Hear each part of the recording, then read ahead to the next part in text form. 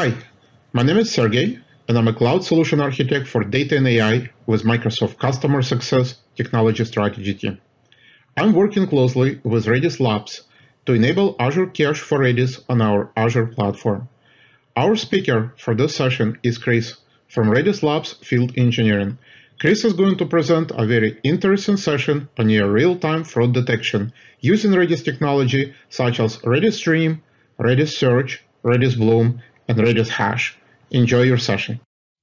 Hello, my name is Chris McGee, and I'm one of the principal engineers here on the Redis Labs Field Engineering team.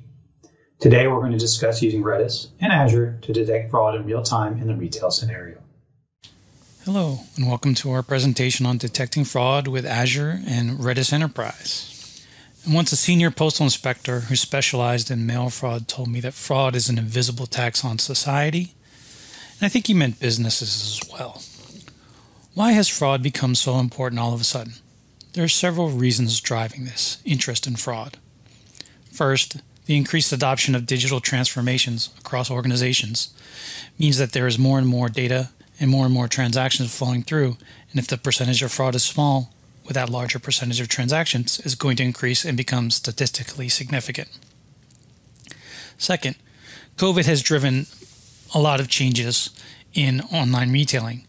Before, the majority of transactions happened through point-of-sale systems. This required that the fraudster be physically present to commit fraud. However, with the push to online, it's much easier for these fraudsters to spread the breadth of width across different transactions, and has made them much more efficient. And finally, most of these systems were designed when systems were old and constrained by memory or disk.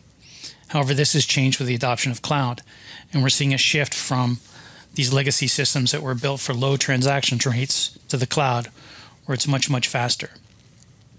A recent survey on COVID retailers found that 79% of retailers observed an increase in fraud. All of this is driving to make fraud detection much more important.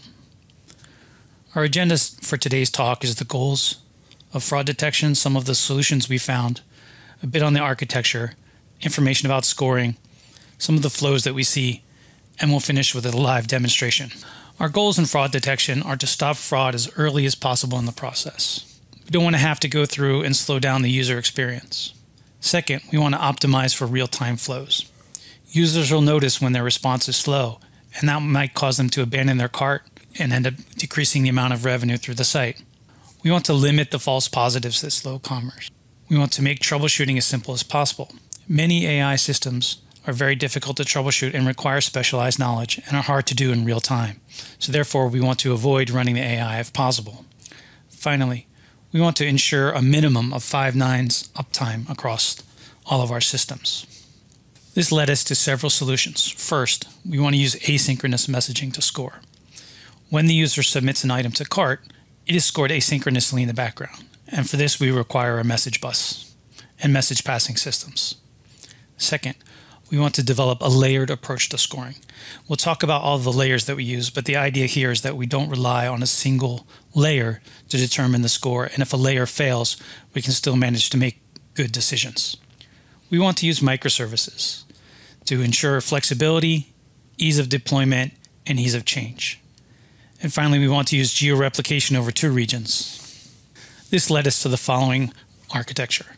First, we're running application gateway at the top, and we're dividing it amongst our microservices, our cart, catalog, logs, and login subsystems. These all publish messages to Redis streams. We're also running Redis Search to run the cart and the catalog, Redis Bloom for our profiles, which we'll talk about, and we're running AI as well as standard Redis data structures in the background. Our global architecture uses DNS to point to the currently active data system, and we're using geo-replication for our streams or our message bus, so that if we lose one region, we simply repoint the DNS to the other one, and all of the data is available so the user can continue. Our data design revolves around several components. First, we're using Redis streams. This is a geo-replicated message bus available on Azure in the marketplace. We're using Redis Search for catalog and shopping cart. Redis Search allows us to do full text search as well as secondary indices on Redis data structures. we're using Redis Bloom for purchase profiles. A Bloom filter allows us to quickly determine in a probabilistic manner whether or not a transaction has occurred before and is extremely efficient. We're using Redis hashes for user identity and profiles, and these are standard data structures included within Redis and can also be geo-replicated. Finally, we're using Redis AI to score the cart. This could easily be swapped out for Azure Machine Learning. However, I'm most familiar with Redis AI, so I chose this for the demo. To score in layers, we are relying on 4 different components. First, the digital identity or user characteristics. In our demo, we show that we're using the IP address of the user as well as the fingerprinting of the browser as part of our digital identity. This is separate from the authentication and is just another data point that allows us to make good decisions. We have a purchase profile, and this is stored in Redis Bloom. We are bucketing based on the category and price of each item. So for example, have we ever seen this user specifically purchase automotive gear before?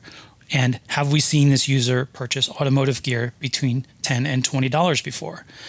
This allows us to get a good idea of what the user has done before in a distributed manner. We also have the user profile, and this is a per user purchase history. This will tell us whether or not the user has purchased from this category before. We use this as a tensor to feed into our AI, and our AI compares cart selections to broad patterns across many users. So for example, we will have a user tensor that we will input and check against all of the users to see if this basket is something that is fraudulent or not. The first flow that we have is the simplest. It is the guest flow. The guest goes ahead and adds an item to their cart from the catalog, and we hit the check identity service. And it notices that the user is guest. So here we just short circuit everything and submit directly to the shopping cart. And the reason for this is there's no user profile for guest and there's no purchase history for guest. So it wouldn't make any sense to waste any cycles going ahead to compute all of this. And we just go directly to cart. And then you'll see in the demo that we force the guest user to either log in or create an account so that we can go ahead and get a better idea of what's going on. The second flow is the user who has a profile with the system. Here, the user takes an item from the catalog, submits it to the cart. They hit the check identity service. The check identity service goes ahead and looks at their IP address and browser fingerprint to see if they've had these before. Then it submits to the next stage, the purchase profile. We see if the user has purchased this item before in the Bloom filter or this item and bucket from the Bloom filter before. If this brings us to a score of higher than 1.5, which you'll see in the demo, we go ahead and bypass the AI to the shopping cart. We have a reasonably high degree of confidence that we've seen this user before with this digital identity and they match the purchase profile in the past. Therefore, we don't need to run the AI. We're sure that this is not a fraudulent transaction and we can go ahead and proceed. Finally, the most difficult flow is the whole complete flow. A user goes to the catalog, they add an item to the cart. We check the identity again, checking their IP address and fingerprint browser if we've seen those before. Then we go ahead and submit those to the purchase profile. Again, we take a look to see if this has happened or not, and in this case, this is a new purchase that has not happened before. So we go ahead and we submit to the AI for scoring. The AI scores against the user profile. How this works is we grab the current profile, we add the new item, and we create a tensor. This tensor is compared against all of the basket data that we've grabbed before for these users, and then we go ahead and score these in the AI, and we submit the scored item to the cart. Here are some links for more references. We have our top-level use case fraud detection, as well as a great blog entry by our field CTO, Alan, on the new stack about how we use microservice design patterns. There are informations on Redis AI, Redis Bloom for probabilistic, and Redis Search for that secondary index that we're using in our cart and our catalog. Please feel free to check these out anytime you want.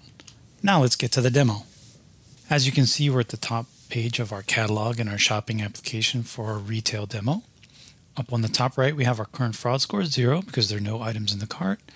And the guest, the fraud score goes from 0 to 100%, and we're looking to stay as low as possible, therefore we're green here. So let's go ahead and start adding some items to the cart.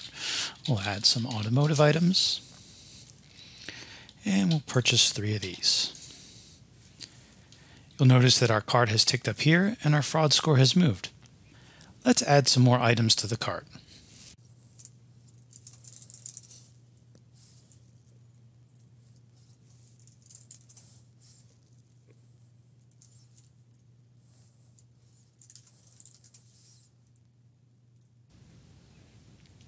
Okay, now we have a lot more items in the cart. Let's go take a look.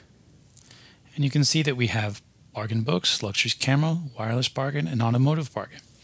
The product name is a combination of the category, books, camera, wireless, and what we call the bucket, the bargain, luxury. And these are based on the price of the items. Luxury goes from, say, $500 to $1,000.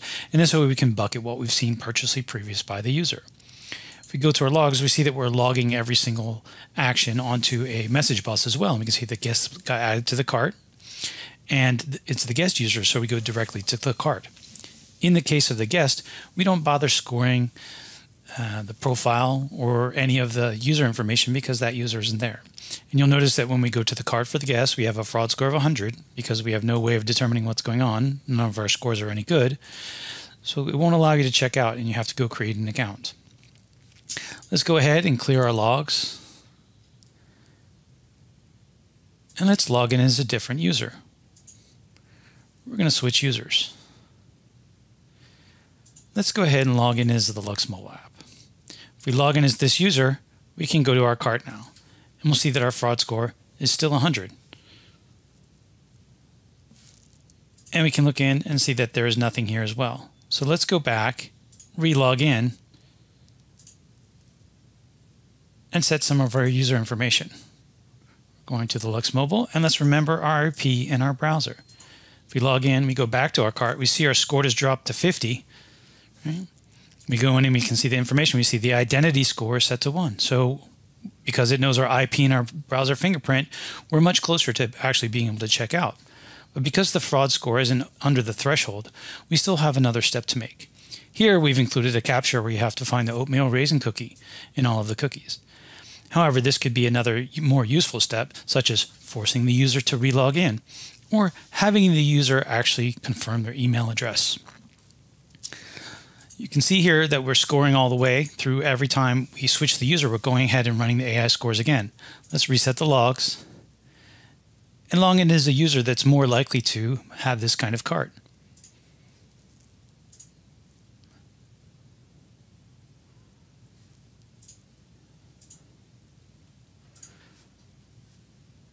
So now if we go back to our cart, we can see that our fraud score has dropped into the green range of 26. What happened? Well, we click on the information and we can see that our identity score is half because we've only added our browser to this, and the profile score is 1, meaning that we've purchased books in the bargain price range more than once in the past. And because this is over the threshold of 1.5, we don't bother to score the AI. However, in the case of the camera luxury, we don't buy luxury items usually as this user, and we certainly don't purchase camera equipment. And you'll see that the AI scores this as 1 because this is something that is likely to mesh with this kind of basket.